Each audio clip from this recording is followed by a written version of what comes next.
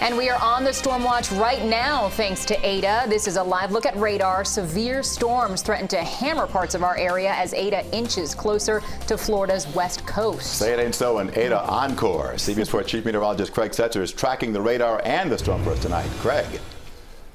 Yeah, Jim, it's the kind of encore that we don't like to see. Here's the radar. First off, let's talk about where the center is. It's right there just to the southwest of Tampa Bay. Now, that's where the strongest sustained winds are, tropical storm winds.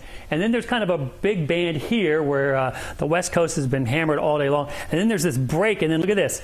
This is what we don't like to see. It's that primary feeder band that wraps up and around and into Ada, and it's headed into South Florida.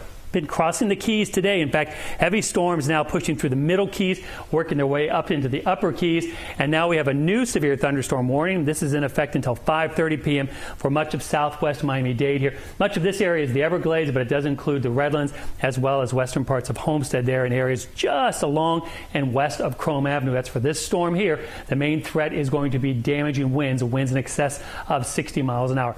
Right now in the rest of Miami-Dade and Broward, it's mostly quiet. Rain is increasing and it's coming on in, and because of that, the flood watch has now been extended through tomorrow evening for the possibility of additional flooding. Now, here's what we're talking about from the computer models. This big band here is going to work its way across and then could stall out right over Metro, Miami-Dade, and Broward. Anywhere from 2 to 4 inches is possible, but heavier amounts are likely where that band sets up. What we don't know is, does it set up just offshore? That would be fantastic. Or does it set up right over us? That wouldn't be so good. This is through tomorrow evening, so some areas potentially could see over half a foot of additional rain. But once again, we don't know exactly where that's going to set up, so we're going to have to watch it closely. Here's Ada as of 4 o'clock this afternoon, 85 miles to the southwest of Tampa. 70-mile-an-hour winds. It continues to move to the north. Tropical storm warnings in advance of it.